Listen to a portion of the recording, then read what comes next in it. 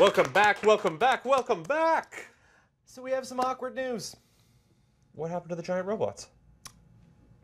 They're charging. That's not the awkward news. Oh, it's about our roundtable guests, eh? They didn't show up. No. Hive mind! Seriously. Not quite sure what we're going to do about this, though. Well, we could get the robots. No, we couldn't. Wait, no, I mean, it is our last episode. We could just go crazy over budget and we disappear. We couldn't. No. Could we? Well, I mean, it's not like they know where we live or our real names. I guess. All right. I think we can do this. All right, fair enough. Geeks of the Round Table. Featuring... Wah, wah, wah, wah. Us! Hi! How's it going? So, thanks for having me on. Thanks for having me on. Oh, doctor. Anywho, Chris, what do you do outside of this show? Well, I make this show. Oh, I also have a day job, which is really, really nice. What about yourself? Well, I work in theater, and I'm part of a dance troupe, and I work in international finance and real estate. So you're saying that you are a trained dancer. What about a trained comedian? Oh, absolutely no training whatsoever. No? With the exception of just the hilarity that it is to go to Algonquin. Sorry, Algonquin. But it's comedic in its own way, I suppose. So, but mostly, nope, just I let my brain go and my mouth keeps talking. So we kind of have characters for this show. More or less, yeah. How close are you to your character? I would say on a scale from 1 to Europe, I would say probably Cuba. No, that's certainly a place. Mm-hmm. Now, you're a geek. Yeah. We wouldn't have brought you on the show if you weren't. Yeah, some people have religion. I have Star Trek. Yeah. What are your big geek outs? What do you geek out about most? Star Trek Deep Space Nine, probably one of my favorite things out there. Star Trek in general and all of the sort of split-off series. I'm a pretty avid Magic the Gathering player, and I'm currently involved in 2 different Pathfinder Dungeons & Dragons campaigns.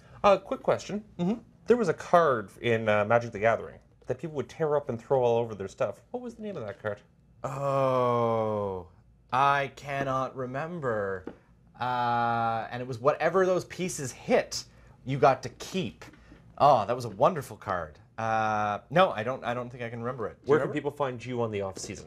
Well, you can find me on the Twitters, is always a possibility, at Mansfield Alex, but you can also catch me periodically at the Rainbow Room in the market, or at the Bourbon Room, also in the market. Yeah, here and there and everywhere.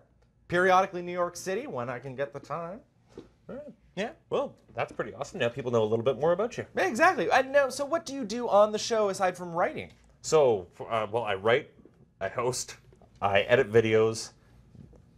Created the show with Adam Tupper. Oh yeah, Mr. Tupper. And host, yeah. I'm kind of all over the place. Yeah, and I show up on Fridays. Where did you get the idea for this show? I used to do a podcast. Oh yeah? And what was that called? That was The Loudest Geeks. Oh, cool. The Loudest Geeks podcast. Used to be known as Speeding Bullets. But we basically did this sort of stuff, and I said, hey, we can probably get onto television for this. And we did.